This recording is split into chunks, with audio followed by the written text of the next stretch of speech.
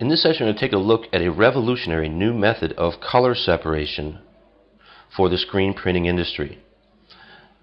This is similar to simulated process, but yet entirely different. You know, very often in industry you have people that will start a certain process or style of work, and that will evolve in the industry, and that's what everybody will start to look at as the industry standard.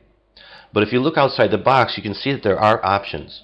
And in setting up this style of color separation, that's what we've done. We've looked outside the box and we've gone to an HSB color model. That's hue, saturation, and brightness. HSB color works by taking hues of color and then applying brightness and saturation, or lightness and darkness, to them. Now, working with this in color separations, what we do is we take hues of color and then we blend or mix those together so that we get the look of multiple different colors, working with just a few colors and then applying white and black to it, or saturation and brightness. The amazing part is we can do this directly in CorelDRAW. We don't need Adobe Photoshop, we don't need Corel Photo Paint, we don't need any other application. It's all done directly in Draw. And for me, the benefit of that is when the separations are done, working with my different place and color separations is as easy as working with objects in CorelDRAW. And then I can also take those separations, add vector text to them or what have you, and I can separate anything from a simple spot color job all the way up to the highest of the high end for printing on darks. The other side of the coin here is the fact that we're doing this in Draw is really revolutionary, because throughout the history of working with CorelDRAW, everybody said we can't do this with CorelDRAW, and even I bought into some of that throughout the years. And the fact is, the ability to do this has been available in CorelDRAW for over a decade now. Go ahead and take a look at these separations and we'll see what happens when we process these. Now, I've got this set up in my own recorded macro because I don't want to go through the steps, and I don't have the time to go through the steps in this video. We will get to some tutorials on how to do this and work with this on the advancedtshirts.com website here in the very near future. But I'm going to go to my macro manager, and I'm going to go over here and just double click, and we'll go ahead and process our color separations. Now, this is all being done directly in CorelDRAW. We're not going out to another application. This is all being done using new techniques in CorelDRAW, but with tools that have been in the application, as I said, for over a decade. So it'll take about a minute to process, and we're going through and we're just pulling out the different colors here, and the black and the white for our hue and saturation and brightness, and our hues. And it'll take just another minute to process here. And normally I'd pause while the system's processing, but I don't want to pause here because I don't want anybody to think that I'm not actually doing this in CorelDRAW. I think this is going to really blow some people's minds because, as I said, throughout the history of working in the screen printing industry, no one's ever imagined that you could do something like this in CorelDRAW. And I'll say we probably got about another 10 seconds to go here. When this finishes, there actually won't be anything on screen because all of my separations will be built out into layers, and I'll have to go through my object manager, and you can see there's nothing on screen here. But if I go to my object manager, you'll see that you have a bunch of different layers here. And these are our colors. Now, here's our original art down here at the bottom, and we can turn that on. Now, you notice that down here we've got the blue here. Now, if I click off here and I come up here and click on the blue, there's my blue color separations. Now, you can see that it pulled a lot of blue compared to if I was working with, let's say, simulated process. I'm going to go ahead and turn this on, and I'll turn this blue off. And you can see if we went in here and pulled with simulated process, we just pull out pieces of this blue here, typically.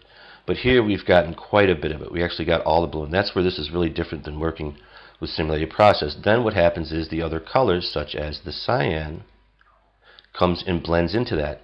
And then on top of that, we have our white and our black. So we're able to pull all of these different colors within just a few colors, working with the original art. And as I said, it's all done directly in CorelDRAW. And then once these are done, I can work with these separations just like objects in Draw. If I need to do some adjustments with a tone curve, I can do that, etc. Now let's take a look at how this would handle something like a simple raster graphic. And here we've got a 3-color design, not nearly as complex or as colorful as the color wheel we just separated, but yet we can separate these also using the same process. I'm going to go ahead and delete page 1, and I'll just go ahead and zoom out here you can see that this is definitely pixels. It's all raster. It's got some banding in here. So when you see the banding and the separation, you'll realize that it's not coming from the separation process. It's actually in the graphic. But we can separate something like this very easily working with this process in Draw. I'm going to go to my macro manager, and I'll just come here and I'll run my script. And then again, it'll take about a minute to process. But you'll see that I'll get a very clean color separation. I'll need to make a few adjustments. When we're working with pixels, it's different than working with vector, but I'll have training on how to do all these adjustments and stuff available on the site also. But really all we need to do is just change some objects, make some tone adjustments, and then we'll have our separation set up literally in a matter of minutes directly in CorelDRAW. One of the things you want to realize is that if you're going to be separating like this, you're going to need good quality raster graphics. Typically, if there's text in the design, you're going to want a minimum of 300 dpi. Sometimes you can get away with 200 dpi. But it's like anything else. If it's a really poor quality JPEG image, you'll be able to separate it, but the quality isn't going to be very good because of the quality of the image. So here we are. Finished processing that. I'm going to go to my object manager, come up here and take a look at our yellow. There's my yellow separation. Come down here and take a look at the red. There's my red.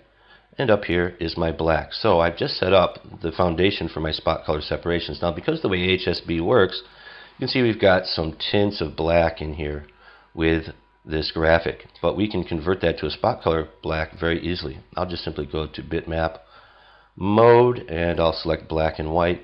I'll go with line art, select OK, and that'll get rid of all of that. And this is now a monochrome, and I can make it any color that I want. Now I'm not going to convert my yellow or my red to monochrome, but I take this and then just copy it and paste it on a new page. So I'll just hit Control C. I'll go to a new page. I'll select OK.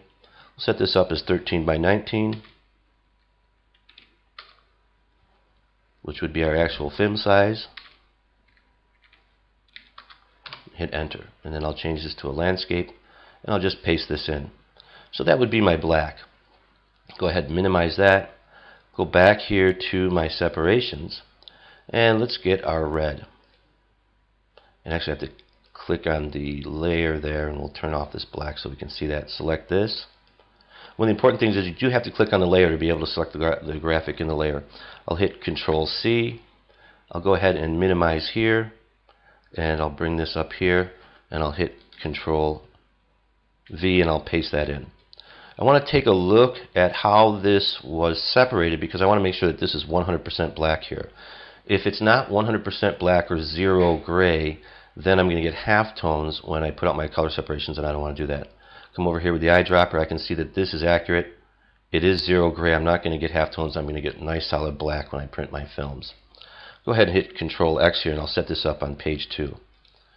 Insert page after, Control V, and there's page 2.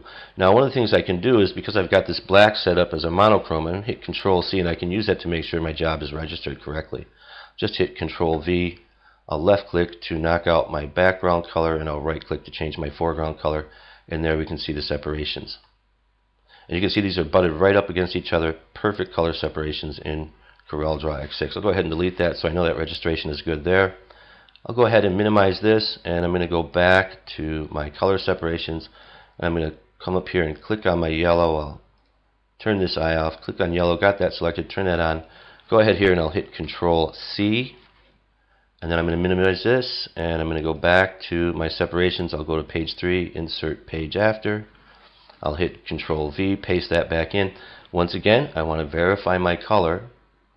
And I can see that here we got our black set up as a gray 12. That's not what I want because I'm going to get halftones if I convert this to halftone dots as opposed to solid yellow color. So I'm going to need to make an adjustment. I'll go ahead and select this. I'm going to go to Effects, Adjust, and Tone Curve.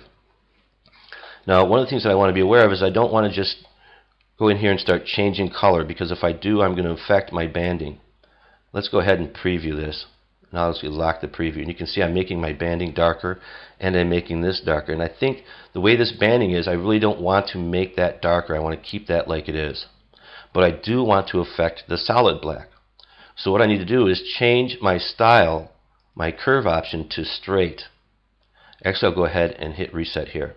I'm going to change this to straight, and I'm going to come down here into the, let's say, 20 range which would be like my 12 or 20 gray area, and I'll just drop a node there, and then I'm going to come here and drop another node here, and I'm just going to pull this down to there. Okay, because I'm only going to affect the lower range of the grayscale. I'm not affecting my banding up in here. As you can see, and I'll select OK and let that process, and then I'll verify that. Come and get my eyedropper, and now I've got 0 gray. I won't get any halftones, and I didn't destroy my banding. So here I've gone through a raster image that previously I would have had to recreate to separate in CorelDRAW or send out to Photoshop, but working with the HSB color model, I've been able to set this up as separations in Draw and then make some raster adjustments to my color separations, and I'd be ready to output the halftone and go to press with this design. So we can see that we are dealing with an entirely different and new style of color separation that works directly in CorelDRAW, and we will get the information out there to the market as soon as possible, and of course tutorials and other assets that you can work with to take your screen printing business to the next level in CorelDRAW, working with raster color separations and being able to now start working with some of the raster effects and raster looks that previously everybody thought we could only do in Adobe Photoshop. We can now do very easily in CorelDRAW. So go ahead and wrap here, and we'll see you in our next video session.